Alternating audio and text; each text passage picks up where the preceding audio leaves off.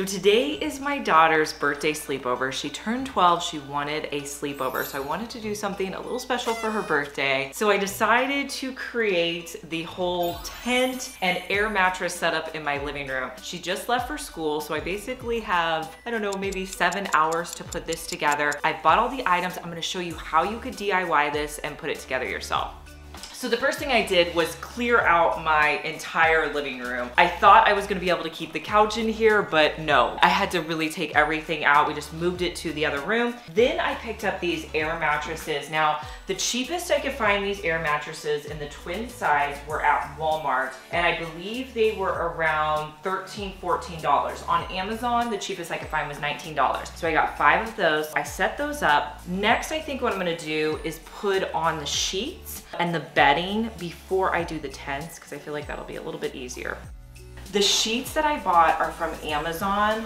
They were really inexpensive. I got fitted sheet, flat sheet, and 1 pillowcase. They were around $12. My pillow inserts, I got the firm ones from Walmart. They were around $6 a pillow.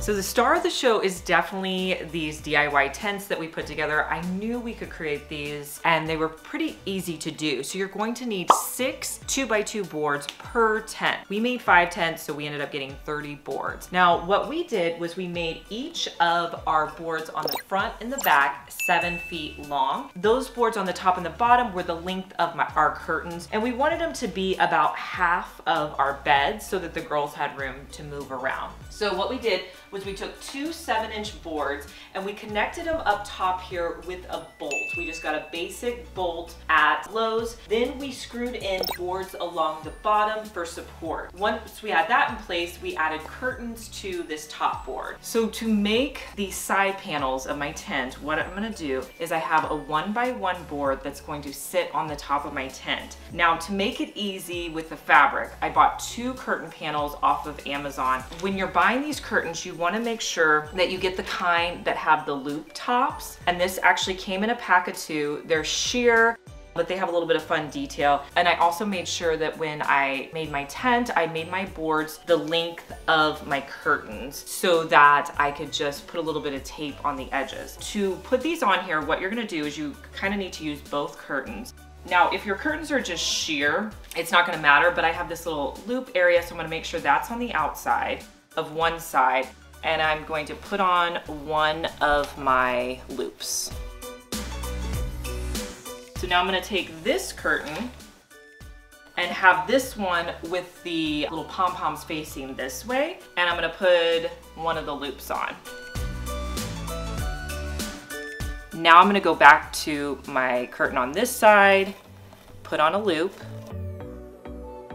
curtain on this side, put on a loop, and I'll just continue all the way down. Now that they're on a little bit, I'm gonna scoot them down so I have room to put on more. And this is going to create those 2 panels. This is gonna be a lot easier than using a sheet or a piece of fabric because it's already ready to go. It's already got the loops. And I felt like these were fairly inexpensive. You guys, all of the materials we're using, I will link down in the description box if you're wondering where I got anything. The other thing is you're going to be using inexpensive wood for these tents just to keep it affordable. Make sure that you sand this before you put your curtains on. They're gonna glide on so much nicer, and you're not gonna have any snagging with your fabric. So now that I have all the curtains on, I'm just going to move them to the middle, and then you can just place it on top of your tent.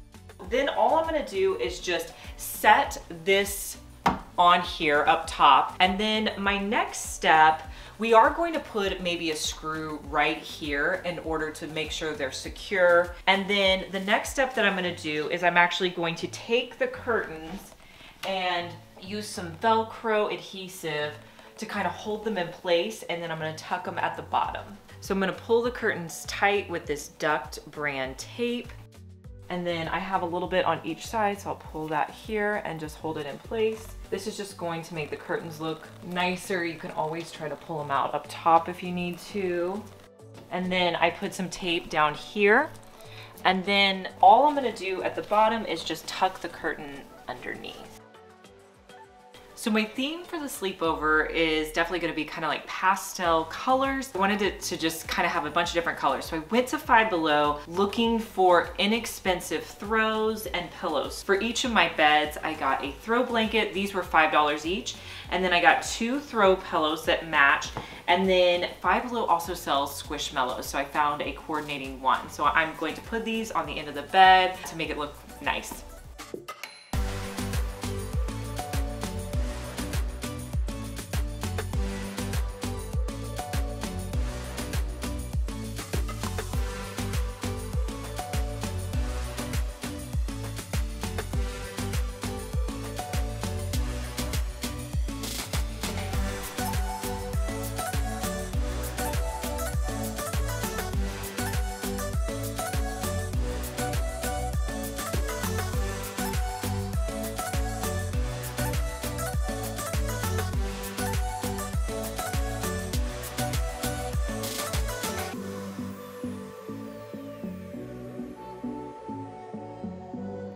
I almost forgot about the fairy lights that I picked up. Now I got these in a box off of Amazon. They're plugged over into my wall over here. And then I'm just going to probably tape that one. And then I'm just thinking I'm just gonna string these up over the top. If I need to add some tape, I will, but I'm not gonna really make them too perfect. Okay, and then when I get to the bottom here, I'm just gonna wrap it underneath the bottom of my board.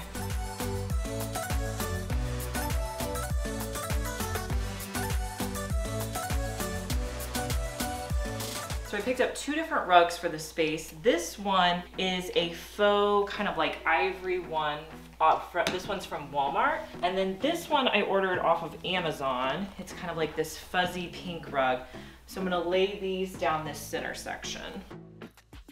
So the next thing I'm gonna put out are these white trays in front of each of the beds. I looked everywhere for these.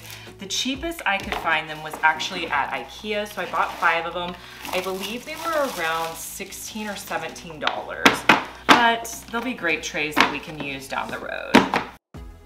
But they're just little like TV trays.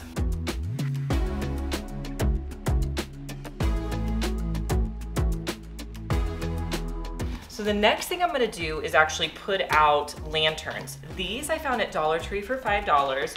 These were $5.55 at Five Below. I'm gonna put these on the white trays for the girls. I also have this wood crate that I picked up at IKEA. And then this is something I ordered off of Amazon. So I thought maybe I could write Happy Birthday Annabelle on here.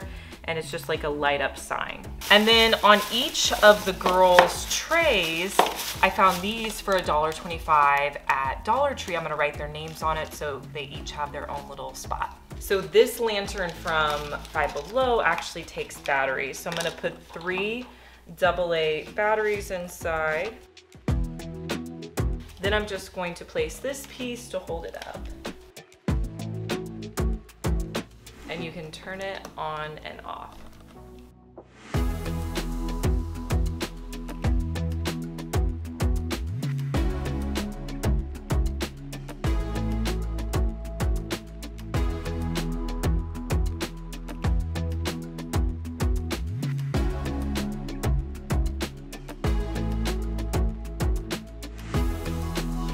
So these dream catchers, I bought them in a pack of 5 off of Amazon. And then I just used some tie-dye that I had at the office. And with the tie-dye, I put it into a bucket and just put the tie-dye on either side and let that completely soak in. And then what I did was immediately rinse it off. Once I rinsed it off, I just let them sit out and completely dry. And I put one on top of each of my little tents. And I just think they look so cute.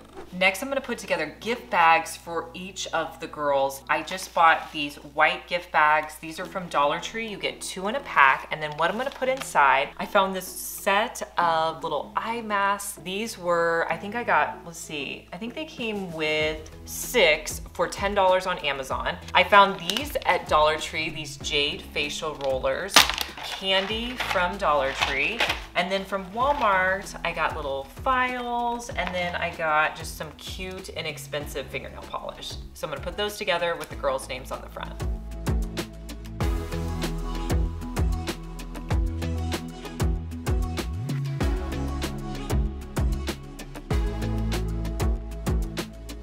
So I bought a $13 pastel balloon garland off of Amazon. It came with some large balloons. I think there's some different sizes. So right now I'm blowing them up. This is my balloon blower, Moosey.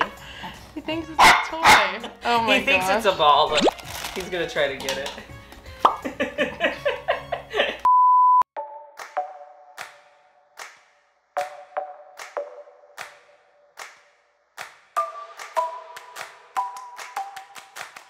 So now that I have all the balloons blown up, I didn't blow them all up. We'll see. I have quite a few left. If I need more, I'll blow up more. I'm gonna place all the balloons on this clear piece of plastic. What you do is at the knot, you're just going to stick them in there and then pull them over to the side. And you want to change up the direction. So like the next one that I put in, I'll put in from this side. It's just going to make them be in a nice cluster. I will say with this balloon garland, there was 3 different sizes. So I have a few large balloons, but not that many. I'll probably use the majority of these middle-sized balloons and then try to put in a few larger ones.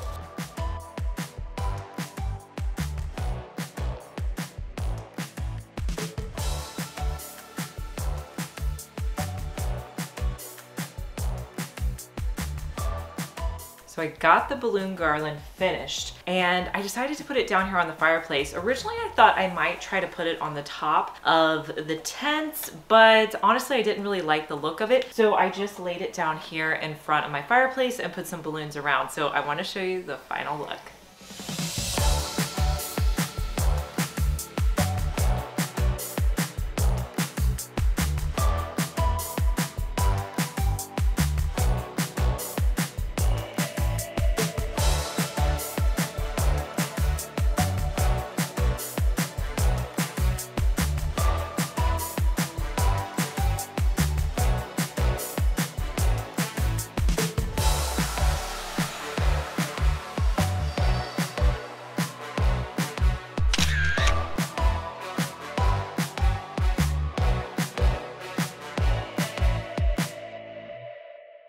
Hey guys, I'm Liz and you're watching my second DIY channel where I post daily DIY videos. You may be familiar with my main channel, Liz Fenwick DIY, but I'm glad that you found me over here on my second channel. Make sure that you're subscribed so you just get notified every day when I post our daily DIY video.